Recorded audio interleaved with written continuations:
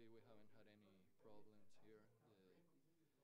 The court is in a good condition. It has a good speed, and everything is it's perfect. The hotel is very nice with the right in front of the lake. It's beautiful, and it's a very quiet town. And I think it's good for us. Very relaxing. You know, there's no stress with traffic, and the hotel is very close to the courts, so no problems at all. Yeah. And what went through your mind when you drew Switzerland for this playoff tie? First thought was Federer is gonna play because I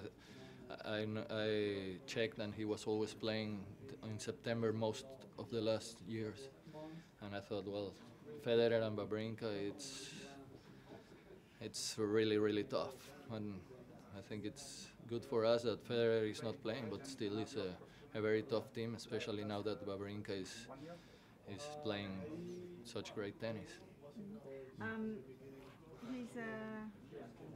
He was in the semi-finals of the US Open on the weekend. Did you watch the match? Yeah, I watched the match with Djokovic. It was a great match. I was actually pulling for him for two reasons. First, I think it's good to see somebody different reaching the finals, and also it was good that he would play the finals on Monday and arrive here maybe Wednesday and had fewer days to adapt here. But on the other hand, he's going to be with a lot of confidence. But do you still think that could be an advantage for you that he's not yet here?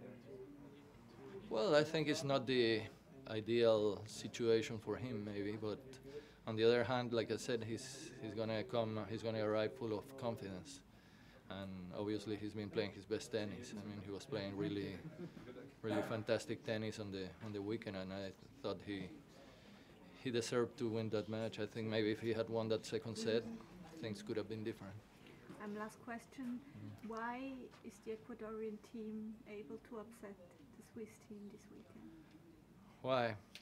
Well, I think maybe the pressure is more on the Swiss side, being the favorites. I mean, that's clear that they are the favorites, and we have a young team full of desire, full of hope, trying to cause an upset, and for a team, I mean, if you check the rankings of the players, for us to be here in the playoff, it shows that they always play good in Davis Cup, the players of our team. So we are hoping to repeat an upset here in Switzerland.